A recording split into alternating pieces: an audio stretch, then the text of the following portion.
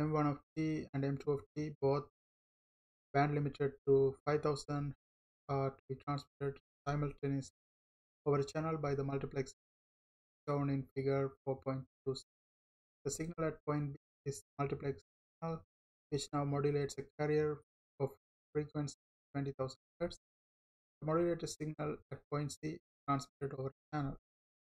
So here the diagram provided, and the first part is sketch signal spectra at point A, B, and C, and B part is what must be the bandwidth of the distortionless channel, and the C part is design a receiver to recover signal M1 of from the modulated signal at point C.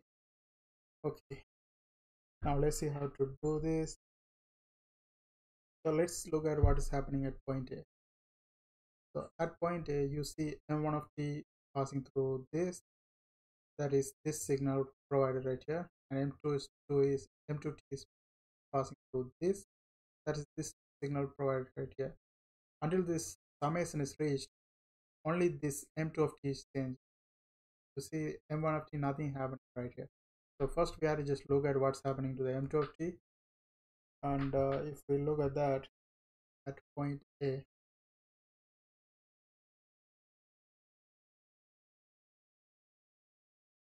the signal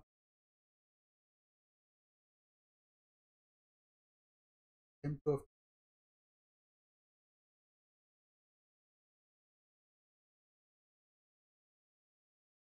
t is passing through this, so it's going to be multiplied. So M2 of t 2 was 5 times 10,000, just splitting this 20,000 IT, that is 25 FT, 25 T, and F is 10,000. Okay, 10,000. And then here we write this one in terms of frequency domain. This is going to be M minus 10k, M F plus 10k. Okay, so this is what happening to the first one. Basically shifting 10k to the right and left after going through this. Then the next one is we have these two, both of them are entering. So this one is like now switch like this. It shifted 10k to the right and left, but for this one no shift happened, so it's just coming directly and adding with this one. So the new one is going to be addition of this one and this one, that is at point B the signal is M1 of t added with whatever we derive here, that is M2 of t times 2 cos 2 phi 10,000 10,000.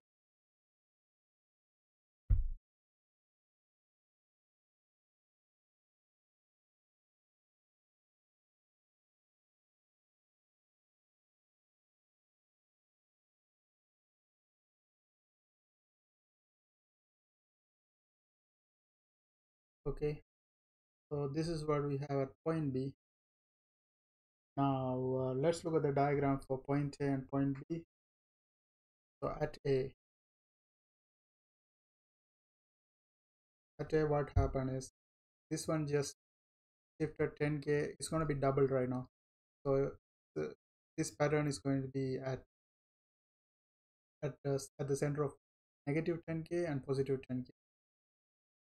So for the graph,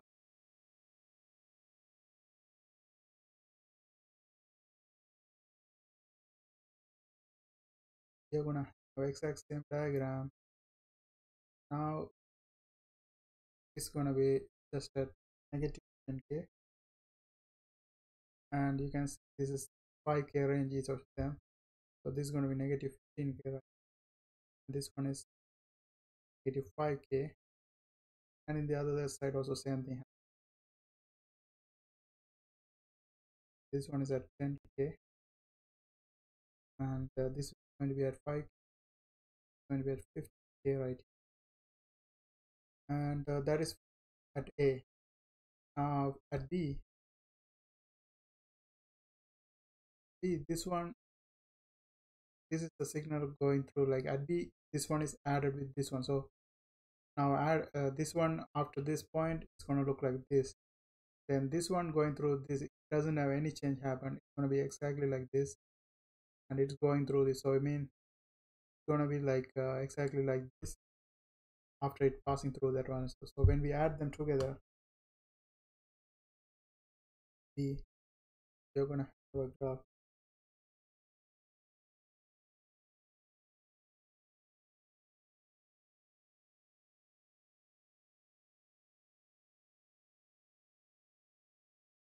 Okay, so here, what's going to happen is we're going to have one exactly like this. That is going to be at centered at negative 10k.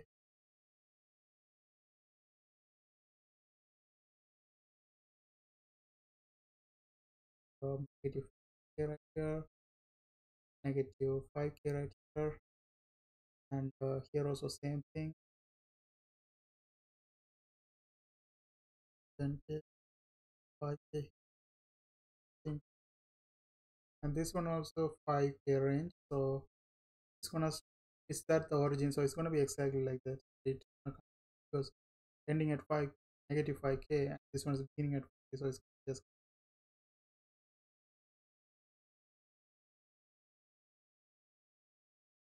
this is 0, and we are gonna end up a diagram like this at B. Okay, now this is what happened at this is what happened at B. Now we are passing again through a filter like this. So after it passes through that, then again we are going to have a situation like this. It's going to split up twice. This one is going to be split up twice, and based on whatever the frequency we are going to have here, that is going to be the center.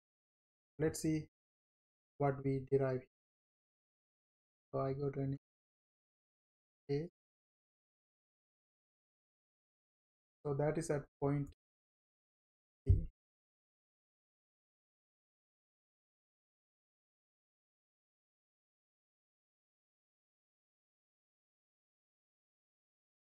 The 6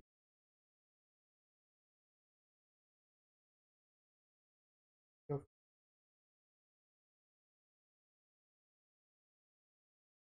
whatever the value we got, 50 times value 2 cos 40,000 by 2 cos 40,000 by, but if we write in terms of 2 phi f, so we take 2 phi common, then what is left, that is the frequency. So 40,000 mean if we take 2 phi, that's 20,000. We're going to 20,000. Okay, so based on this, right away we can see that it's going to be centered at 20,000. But if you do the Fourier transform, it's going to look like f minus 20k plus f plus k. So we have a 20k left shift and 20k right shift. So we are going to have a end up with a diagram.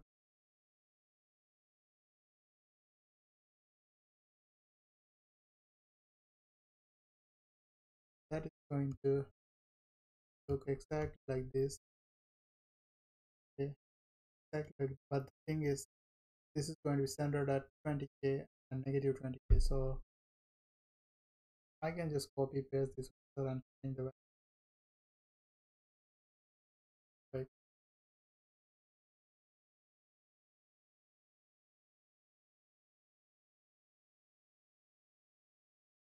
Okay, so we are going to have something like right here, and it should be starting at 5. Now, okay, think about this. So if I shift this graph from here to 20k, now let's see what's the maximum range we have right here. So this is at the middle, 0 to 5, 5 to 10. So currently it's reaching 15k, but if I put 20k apart, then it's gonna be 5k still remaining here because 5k plus 15k should be making 20. So we are gonna have 20k shifted 20k, okay, because this part is gonna be 20k right now, and then this one shifted, the middle should be 20k. Okay, so I had to relabel everything.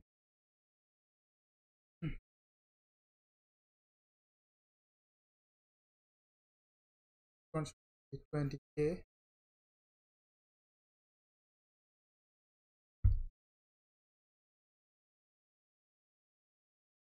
this one is negative 20, and if it's negative 20k, then my negative this one should be negative 15k, and then this one should be negative 5k, no, negative 10k, and this one should be negative 5k, and this one should be negative 25k, each of them 5k distance. Okay?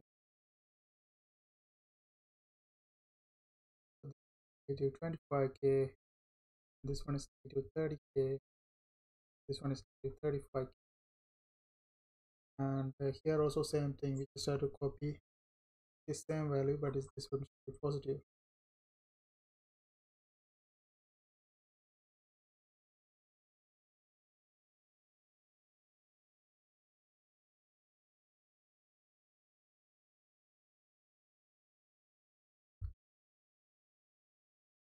So here what you are going to, this is 5k, this one is, and the middle one is 20k, 10,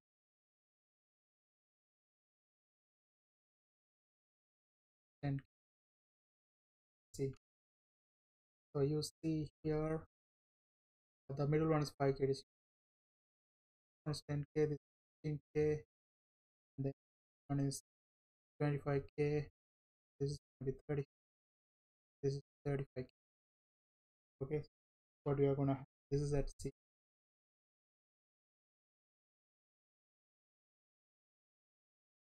part is unnecessary.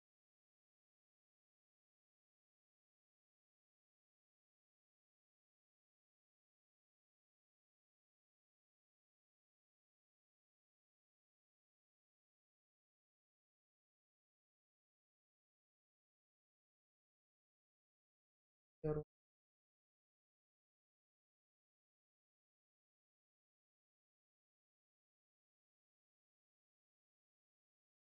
okay, so this is what we derive, and let's look at the B part. This is A part. This part is like that point A, B, and this is what it is. And B, what is the bandwidth of the distortionless? So here you see from negative 5k to 35, negative 35k, we need 30,000. Positive 5k to 35k, 5 to 35k, totally 30,000 hertz bandwidth. So we need 30,000 hertz bandwidth. So let's from the spectrum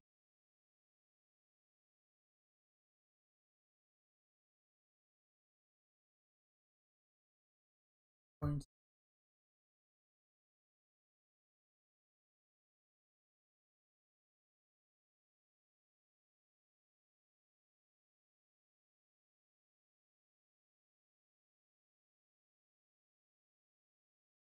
clear that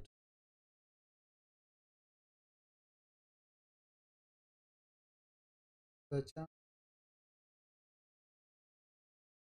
bandwidth must get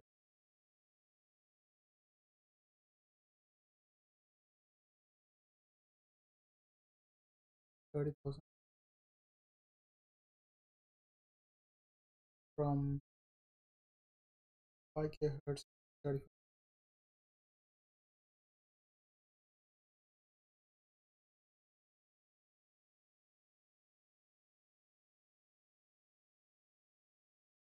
Okay, that's part and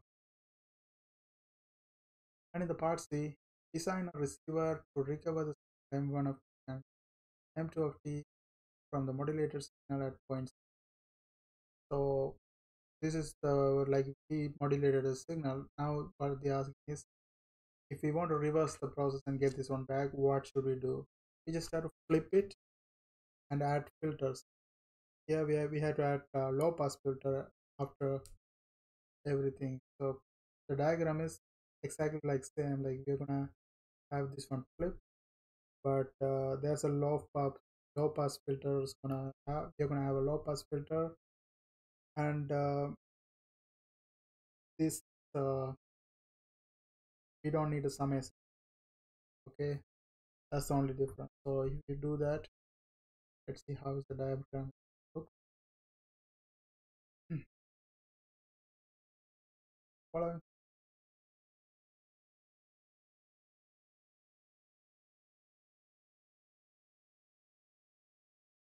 the risk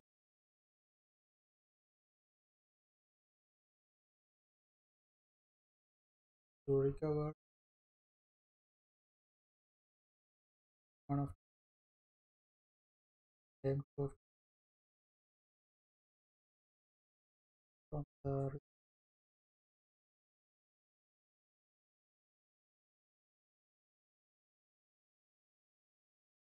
received a modulator.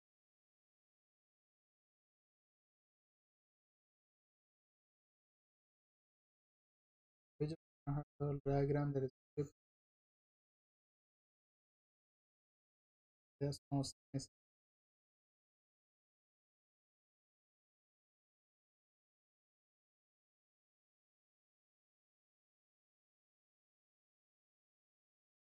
So if you flip this diagram, see this there's a 2 cost 40,000, but when we flip it and if you want to reverse, we remove this 2.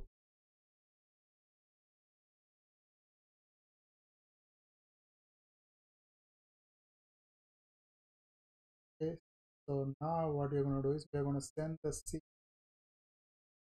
through this one, but now just cost 40,000, right?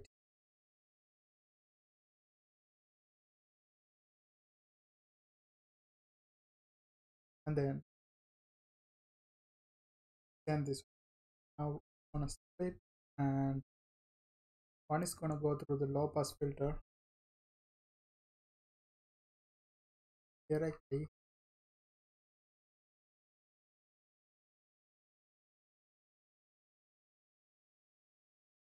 and that's going to be the M1 of here. We derive the M1 of T.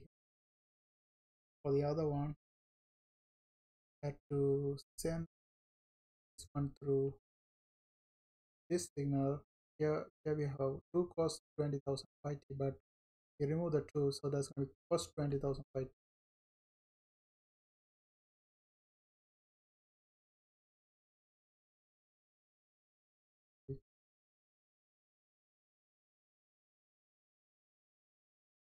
Pi. After going through this, and we add a low pass filter here,